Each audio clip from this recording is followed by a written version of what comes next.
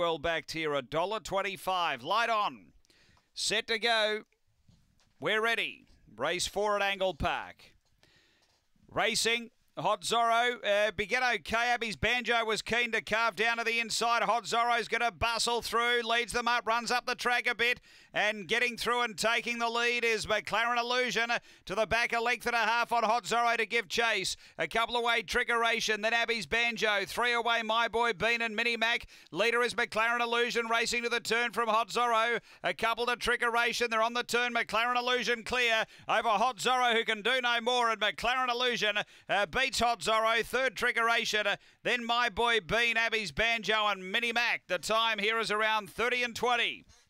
After the running of race number 4, McLaren Illusion, he was really able to get himself into a handy position early, and that was key. And the initial leader, Hot Zorro, booted up and ran up the track a bit, and couldn't go on with it from there. Numbers are 2, 1, 4 and 8. Number 2, McLaren Illusion for Tanya Foster.